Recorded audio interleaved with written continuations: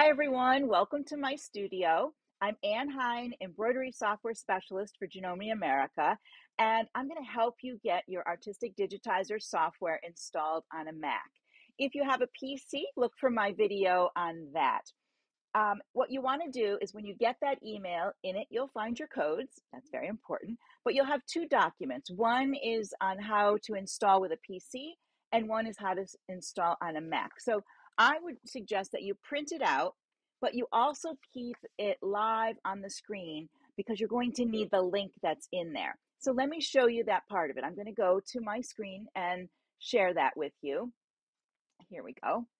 So this is what it'll look like when it's live, and you'll want to scroll down to the bottom of it, and it's here that you'll see the download. All right, and when you click on this download, I'll click on it here. It's going to, you want to say open in Safari, and then it'll start to download. You'll see it right up there at the top. It'll start to download in there, and once it's all in, you'll be able to see it in your download folder. And I'm just going to close this.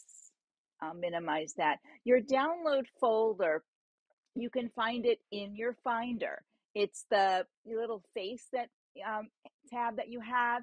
And over here, you'll see on the left side, you'll see your downloads. Let me move that in a little bit. There's your downloads. And when I click there, you can see this one is still downloading, but this one is already downloaded. And in the directions, it says to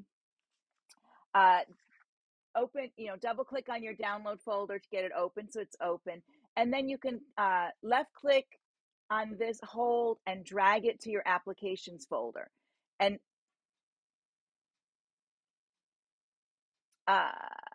so once you do that, it'll show up here. You won't get that message I just got because I have two of them in here now. Once it goes into your applications, if you get any warnings, you might see a window. I'm going to go back to I'm going to put this down and go back to the instructions part here.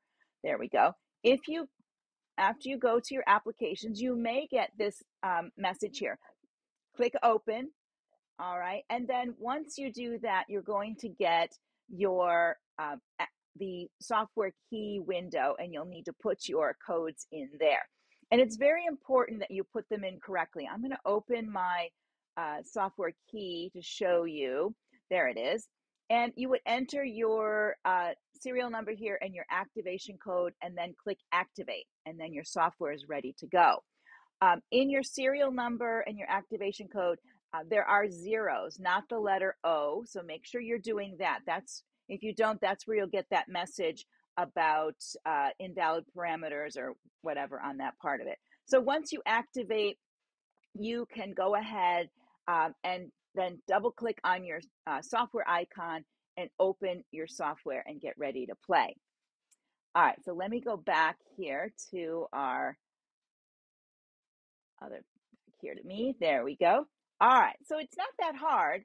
Just follow your instructions. As I said, print these out because it's easier to follow on here. And some of you may know how to download something anyway, so you're probably ahead of the curve on that. But if you haven't downloaded, I found the Mac very easy and straightforward, so you shouldn't have any trouble.